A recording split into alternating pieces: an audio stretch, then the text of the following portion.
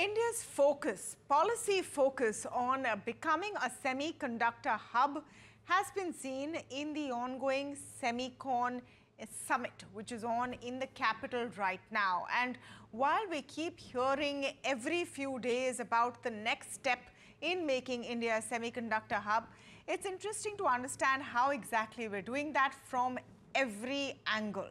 And to help us doing that today, I'm joined by Regu Ayyaswamy. He's the Senior Vice President and Global Head of IoT and Digital Engineering at TCS. In fact, he's joining us from the India Semicon event as well. Mr. Ayyaswamy, thank you so much for speaking with us at NDTV Profit. Absolutely fantastic to have you here on the channel.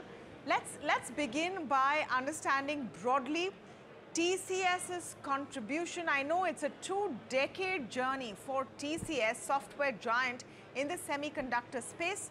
But right now, what is the kind of role you see TCS playing? Thank you, Tamanna. It's a great pleasure to join this session from Semicon India event here in Delhi. This is a place where there is a lot of excitement happening around the semiconductor arena and the semiconductor focus for India.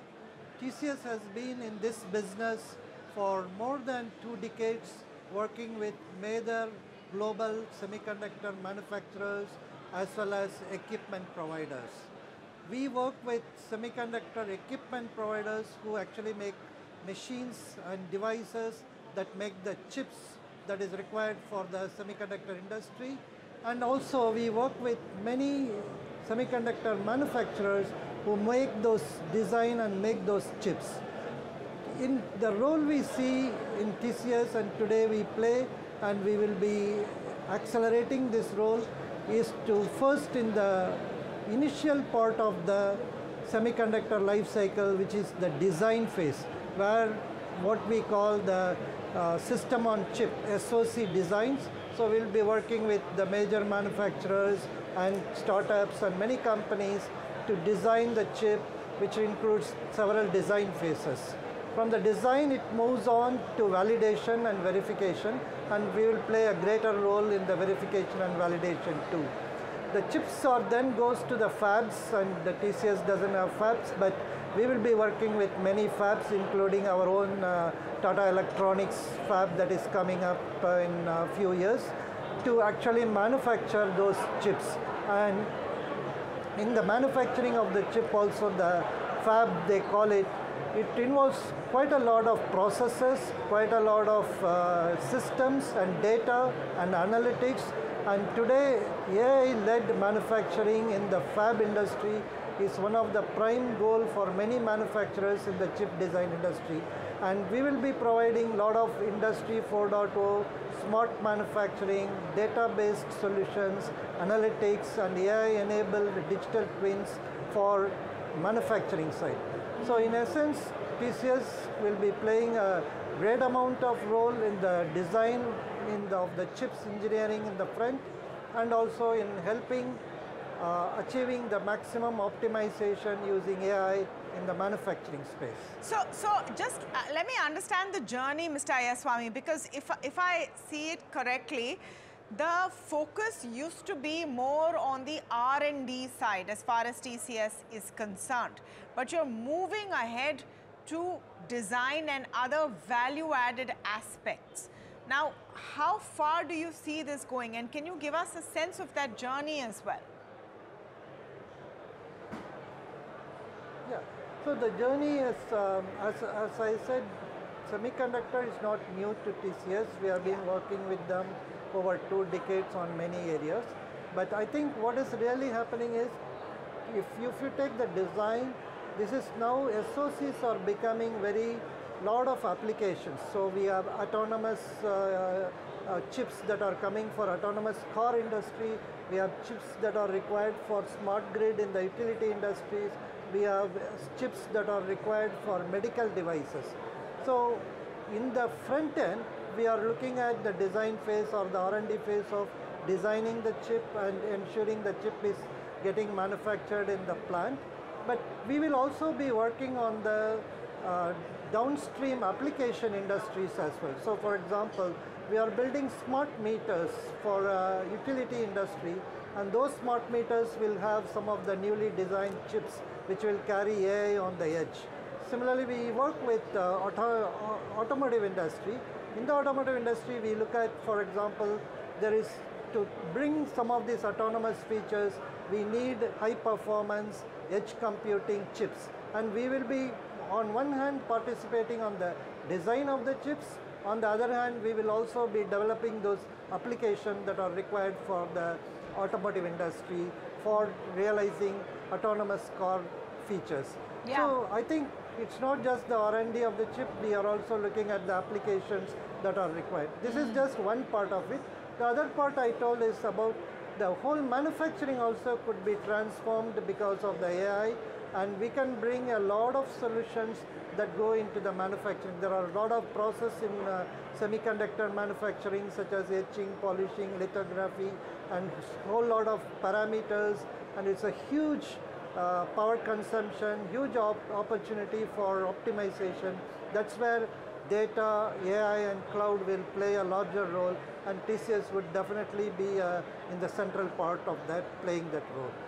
You know, in terms of, and I don't know how much you can add to this, Mr. Ayyaswamy, but from a future perspective, does this focus of TCS then become key?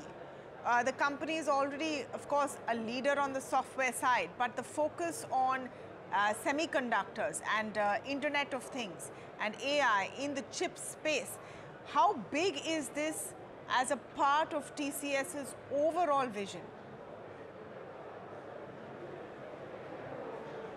Yes, as I said, in TCS, this semiconductor would come from different sources of opportunity and business for us.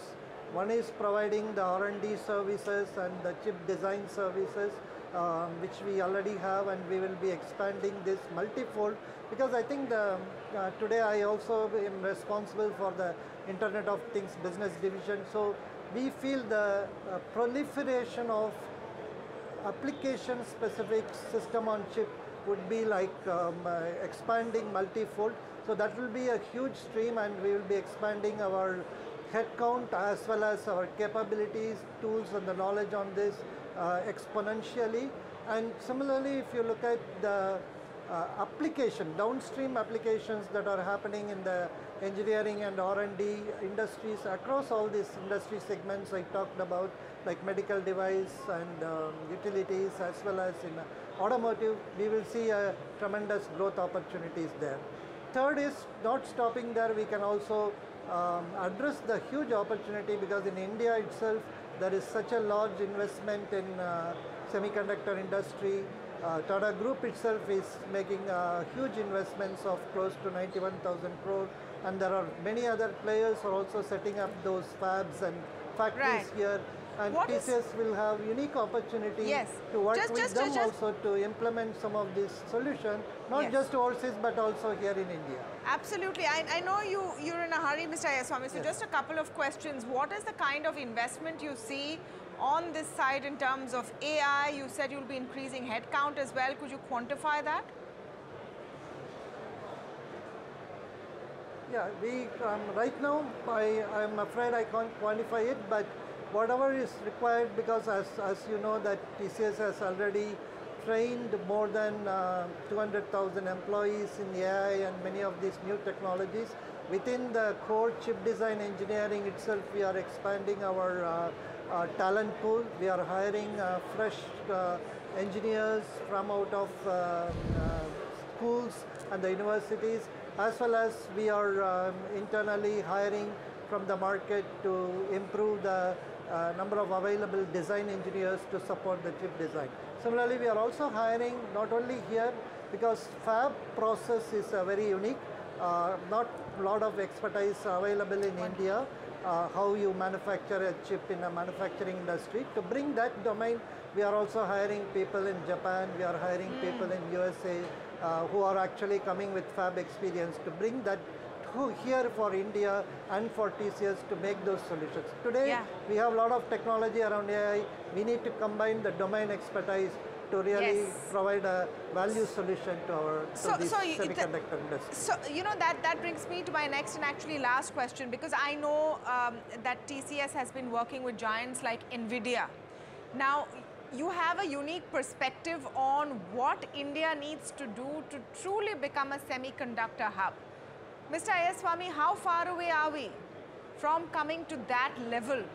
We're making the investments, a lot of companies are coming in, including from your group, from the Tata group, but what is the distance we need to cover in India?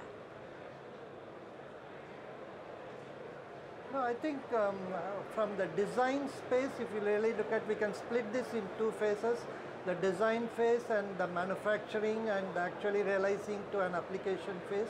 Design phase, I think we are already ready, and the industry has been supporting multiple OEMs for their overseas engagements. So supporting that from an India perspective would not be a far distance to travel, and perhaps we may have to scale more capabilities because chips are becoming more complex now because there is a lot of AI on the edge. So chips are becoming complex, so design is also becoming complex. So we will probably have to enhance our skill in that area, and that's not too far. From a manufacturing perspective, I think we see all the right elements are coming together, the government incentive, the private capital investments coming into this industry, the commitment of various state and federal government to provide the resources like water, power and all of this. I think today we are in the right track, probably in a fast track to realize the manufacturing of the chips industry here in India. Perhaps in another 2 or maximum 3 years, we will see that India designed chips rolling out of factories right here in India, and it will be a great time for all of us in the industry. Absolutely. Thank you so much for taking out the time. Regu Ayyaswamy there, the Senior Vice President and Global Head of IoT and Digital Engineering at TCS. An interesting insight to what one of the biggest software companies in India is doing on the semiconductor end of things and how we're going to get to that stage of truly being cutting edge. Thank you so much.